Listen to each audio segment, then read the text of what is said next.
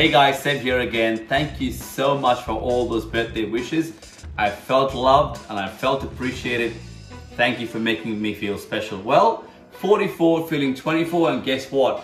I just wanted to make myself feel a little bit cheeky today. So I thought I'm going to give you a bit of an insight into a very, very special cheeky dessert that I love doing. And these waffles are just a treat at my house. So I'm not going to actually teach you how to make a waffle itself or what goes in it. So I'm going to do a couple of little cheeky treats for you. One, I'm going to do a cherry gel, a little cherry chili gel to go at the bottom. I'm going to do like a quick version of a chocolate whip, like a chocolate whipped ice cream, so to speak. And then I'm going to do like a nice cookie crumb that's going to go with it, some fresh raspberries, and let's see where this takes us, all right? So keep watching.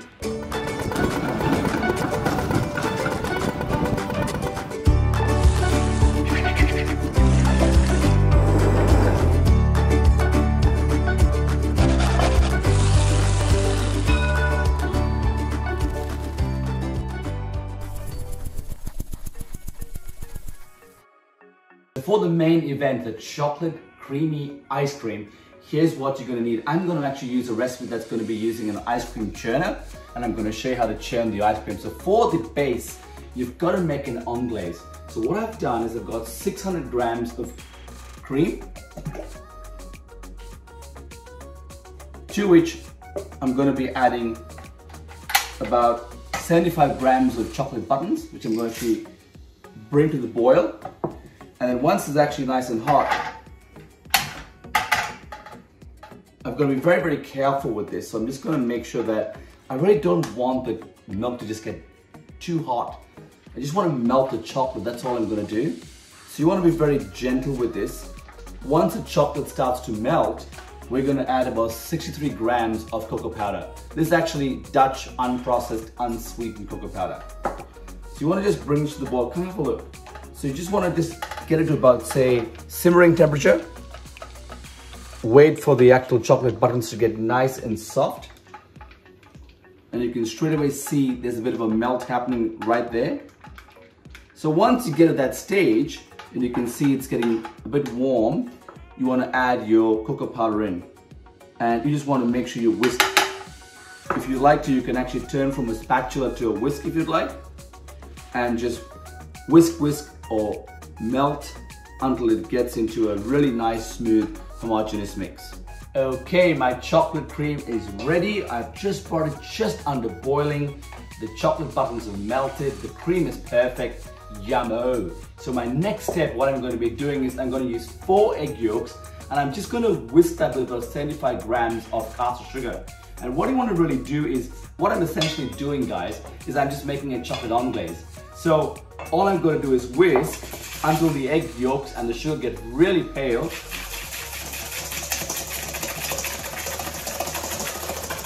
And have a look. So once they actually get really pale, I'm actually going to add this to the chocolate cream, and that's when you're going to slowly bring that anglaise to a little about 75 to about 85 degrees Celsius. You've got to watch, be very careful there.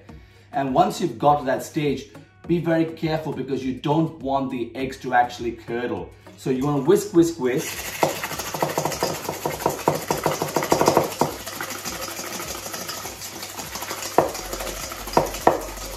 Once it's nice and pale, you want to add a bit of that mix to the actual egg yolks and the sugar.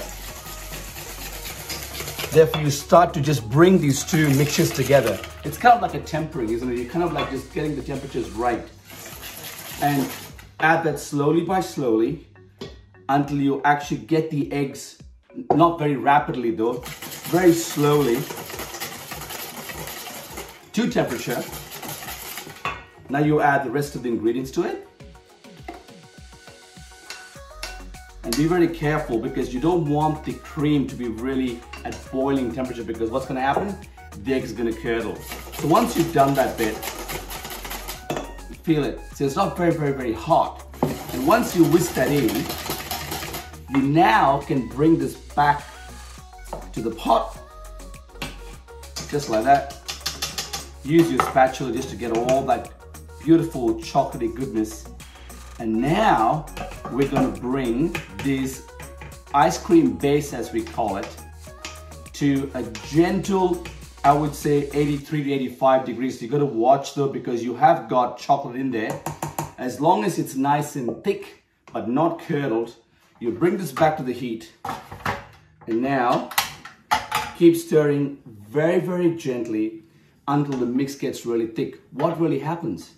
It's the eggs, the protein strands in the egg that actually start to stretch and expand and start to thicken. And you see how I've got a really nice spatula just to keep moving that heat very gently so it never gets caught at the bottom. Watch very closely, and after some time you'll notice it's just going to get thicker and thicker and thicker, and that liquid's going to be perfect for my ice cream churning.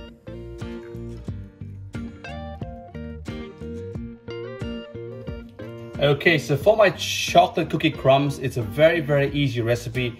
I've got 155 grams of softened butter there that's unsalted.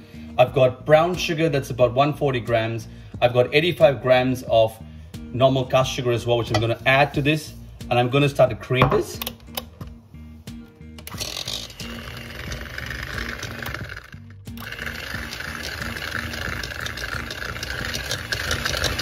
You want to cream this until it gets nice and smooth.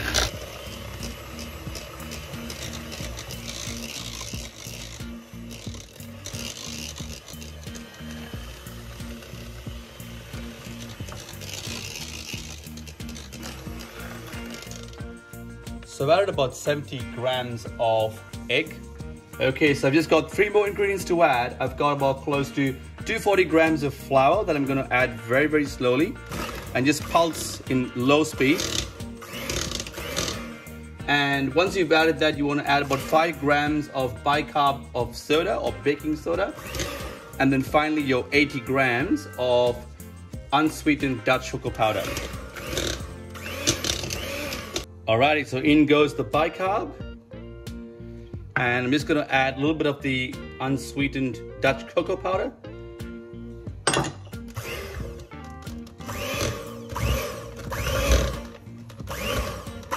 And it's just going to resemble a nice little cookie dough, isn't it? Because what I'm really doing is converting this into a delicious chocolate cookie crumbs to go with the actual final whipped chocolate ice cream.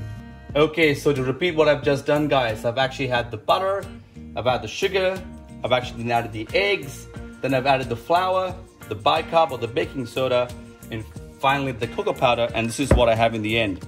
This is a nice looking mix ready to make my chocolate cookie crumbs.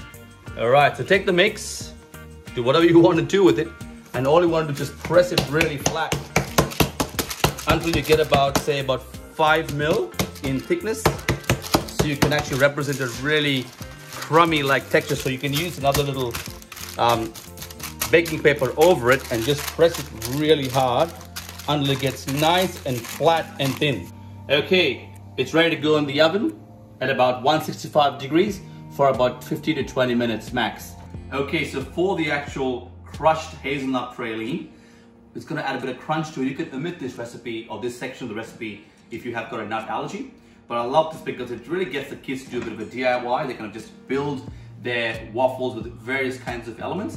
So I've got about 150 grams of actually toasted, de-skinned hazelnuts that I'm actually just chopping really roughly to actually add to my praline.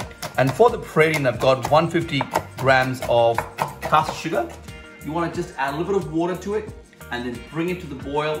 Just when it starts to turn golden brown, you want to take it off the heat, you want to add the nuts, and make sure you've got one of these trays, baking trays, ready with lining paper before you actually get your sugar recipe out of the way, because as soon as that praline is ready, you want a flat surface to pour on. Hence the reason why I have one of these trays ready with the lining to go.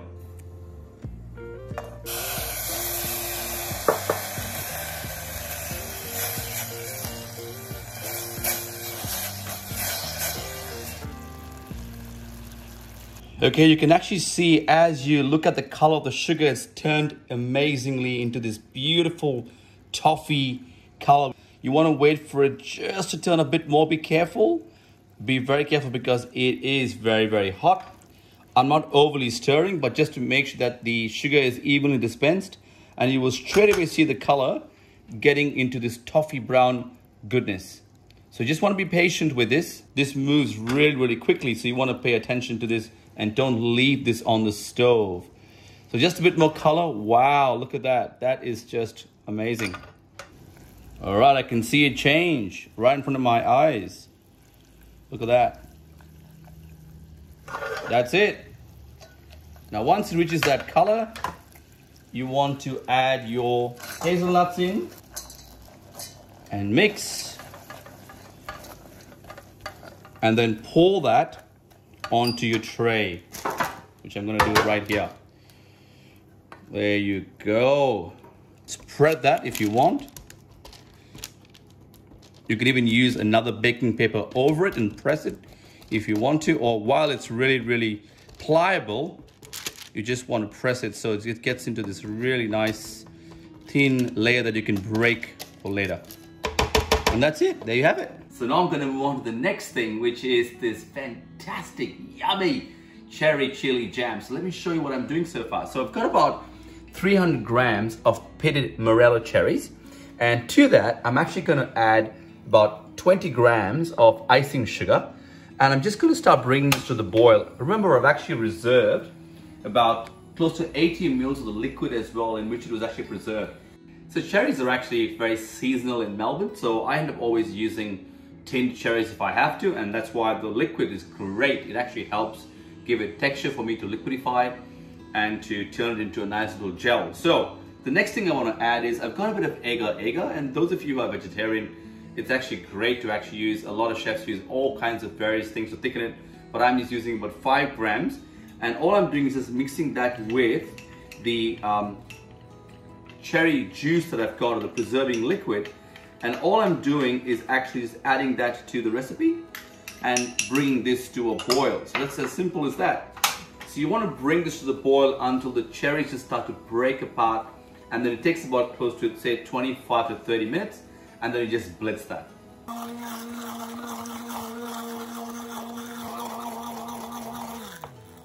Okay, my cherry gel is ready. There's one thing left to do, is to add some Aleppo chili. So I'm just gonna add a little pinch to it. I like a little bit of chili. Let's be careful. Kids are eating this, so you wanna cut back on the chili. Just mix it up. Once it's ready, you just put it into a little piping bag, ready to pipe into your waffle cone. Okay, so my chocolate anglaise is ready. It's been sitting in the fridge for about 4 hours, and it's looking absolutely yum. So what I've got to do now is I'm gonna churn it. So I've got this ice cream churner. It's got a built-in compressor. It's perfect. It does about close to 1.7 liters of actually ice cream. Remember though, when you're gonna use an ice cream machine like this, you don't want to fill to the top because it is gonna incorporate air. So what I've got is roughly about 800 mils. I may not use all of it for my first churn, but let me show you how I do this. All I'm doing gently now is just pouring the anglaise mix into the actual compartment, and straight away you can see the temperature is about minus 36, so it's really cold in there, eh? So all I've got to do there is leave for about 20 minutes, and this will churn into a beautiful dark chocolate ice cream.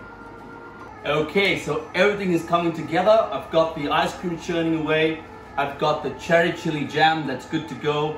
I've got some beautiful fresh Aussie raspberries as well to give it a nice adornment at the final flourish. And then I've got this hazelnut praline that I made. So all I'm doing now is just giving it a chop so it really fits into the actual waffle. And I'm just gonna get that ready. Oh my goodness, that is, oh, delicious, yum. And that's exactly what I want to do. I want to create a bit of theater. So you can actually build the waffle with a bit of chocolate, with the ice cream, with the raspberries, and that's really what I want to do. So, just one more thing to go. I've got this cookie crumb, the chocolate cookie crumb that I made, and all I'm doing is now just, oh, look at that, that looks so good, eh? That looks so good. So all I'm doing is just breaking it up with my hands, and I'm just going to put it into the blitzer, and I'm just going to blend it into a fine crumb.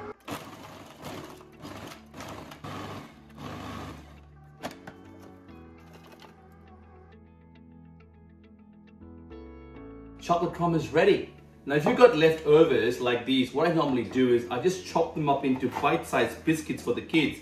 and they can actually have it with a bit of milk or whatever. It's beautiful, really nice, so don't waste it.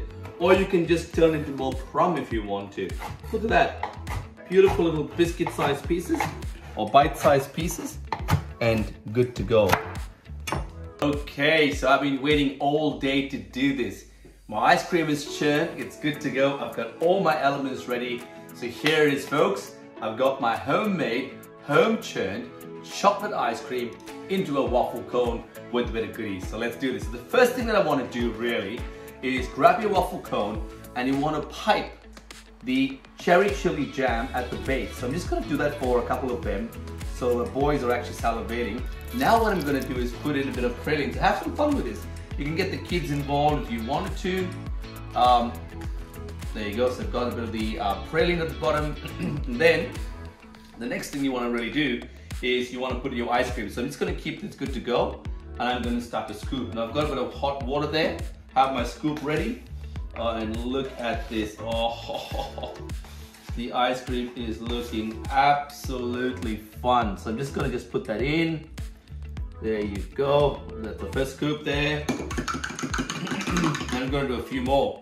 And once I've done that, I'll do the first one for you. So then you want to put a bit of chocolate sauce on top. Oh, that looks so fun. A couple of raspberries just to adorn the side. And then your cookie crumb just to sit on top of that. Look at that. That is just divine. Hey, do you want one? There you go, mate. Enjoy. So I'll do a few more.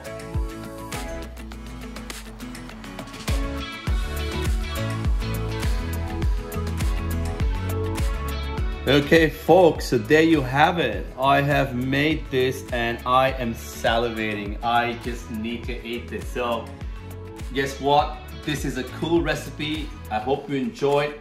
I hope you like it, and I hope you share it with your friends. I'm going to ensure that all this information is available for you as well.